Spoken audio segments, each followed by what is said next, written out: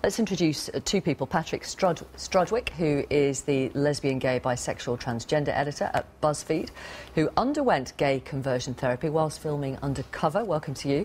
And to Mike Davidson, director of the Core Issues Trust, the organisation which ran that seminar in London recently, and who was banned 2 years ago from the British Psychodrama Association because, as a founder member of the Core Issues Trust, you were in breach of the ethical code of both the British Psychodrama Association and the UK Council for Psychotherapy.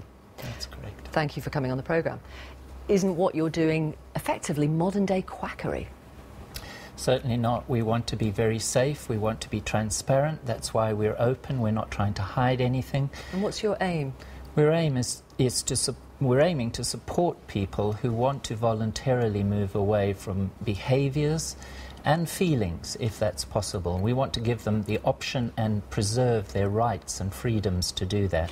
You don't call it gay conversion therapy. Why not? Well, because we're not in the business of converting people in the sense that we're not proselytising. We have people coming from a no-faith background, a different faith background. But you do want them to change, don't you, in the way that you yourself believe you have changed, having had homosexual experiences in the past? It's not about our agenda or a therapist's agenda. It's about listening to the client, dealing with whatever it is that they bring on the day, and standing with them as they work out the options that are appropriate for them.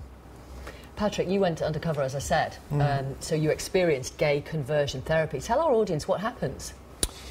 Well, there's basically two approaches that these supposed therapists use. Because they believe that homosexuality is an illness, a mental health condition, they believe that that comes as a result of some sort of early childhood trauma. So the first thing they do is to look into that trauma. They come into the room with the agenda that you have been damaged, you have been wounded. So they will look for it until they find it. And so, for example, in my case, the therapist asked me if I'd been sexually abused. I said no. She said, I think it will be there. On the other hand, they give what could be seen as almost laughable advice to become heterosexual. So, for example, I was told to take up rugby because, of course, if you're a gay man, being in a rugby scrum is going to make you feel less gay. I was told to stand naked in front of a mirror, touching myself and affirming my masculinity. I was told to have weekly massages with a male massage therapist as a way of making me less gay. Did you have to pay for this therapy? I did indeed, and the person who gave me that advice was a psychiatrist whose name is Dr. Paul Miller.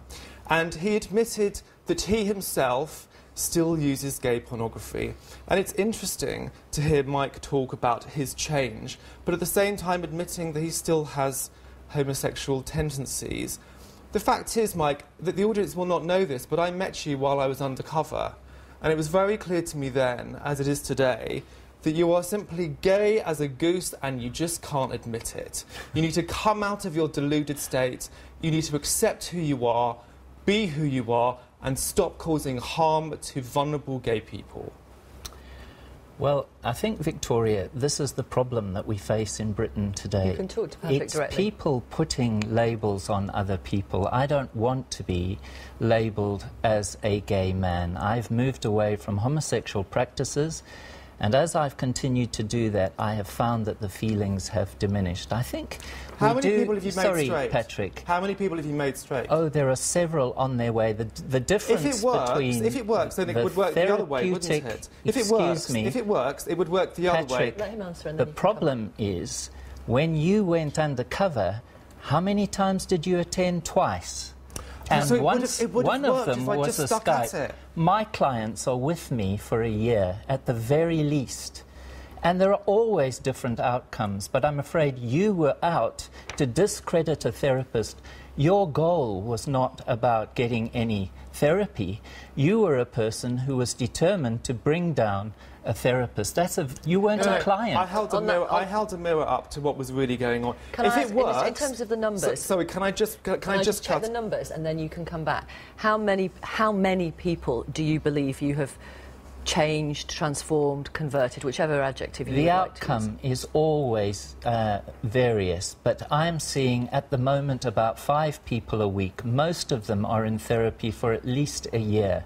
Now, and in terms of the outcome? Many of them will move to a position of management of those feelings because they don't it's not suppression, it's transformation. Can you give us some numbers? How many have changed? I suppose this year I would say I have seen 3. But you know what? You have to wait. There's a test of time. There's a maintenance issue. We're not talking about flipping a switch, which is what the gay conversion shorthand terminology is all about. That's why we don't use it. We don't flip switches. This is extremely complex. If it worked, therapy is nuanced. If conversion therapy worked... It worked for me, Patrick. If it worked... Oh, really? If it worked, you'd be able to convert people the other way. Could you make Victoria Derbyshire a lesbian? People. Could you? Could you? If that was her goal and she wanted to become a lesbian, there would be therapists who would be more than happy to affirm you in your lesbian desires. Isn't that unethical? Isn't that what is unethical? I mean, I look at the various professional... Yes, it is unethical. Yes, for gay-affirming people not to give the full range of options both ways. You're That's a charlatan. What we need this to do. is just quackery. Can I just... You've been discredited, you've been thrown out of your professional body, and here you are, still maintaining that you can make people straight. Absolutely. And you're not even straight yourself. It's perfectly obvious. You're just in denial. Let me read some... these are from various professional bodies around the UK. The British Association for Counselling and Psychotherapy says there's no scientific, rational or ethical reason to treat people who identify within a range of human sexualities any differently from those who identify solely as heterosexual. The British Psychological Society has published guidance which says as same-sex sexual orientations are not diagnosable illnesses, they do not require any therapeutic interventions to change them. The British Psychoanalytic Council states the BBC does not accept that a gay orientation is evidence of disturbance of the mind or in development. And so, I mean, there's the Royal College of Psychiatrists. I can go on and on and on. Are you not simply preying on people who are vulnerable, who might be confused about their sexuality, who might worry about it, who might be anxious about it? The point is we need to have checks and balances always, all of us, on both sides of the equation. We're not... There's no checks and balances on you because anybody could set up to be a counsellor. There are checks and balances on me. You're not in a professional body. There certainly are. What are they? We are working through all sorts of organisations in the US. What are the checks and balances? Well, in the US? In the US there's no recourse for someone in Britain against a snake oil merchant like you. A snake oil merchant. There you go again. Patrick. Your theories have been discredited. You've been thrown out of your professional body. You know, and here we still are, apart from the fact that it doesn't work, apart from the fact that it doesn't work, apart from the fact that it doesn't work, there is a much more severe, dangerous side to this. I have seen the harm it does. I have seen the self-harm scars on people that have been through this.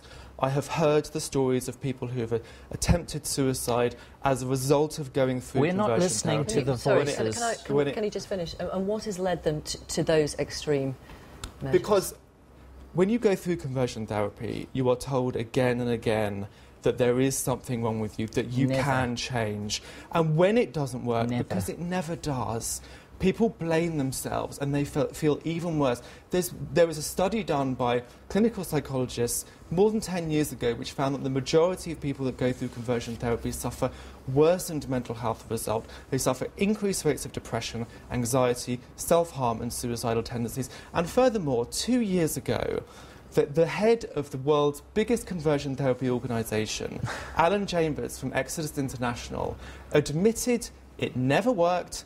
He then apologised to gay people for the harm he had done and immediately shut down the organisation. The British government will not ban so-called gay conversion therapy. They say it would be complex as it could prevent lesbians, gay men and bisexual people from seeking counselling or therapy because they are distressed about an aspect of their sexuality. No, this is nonsense.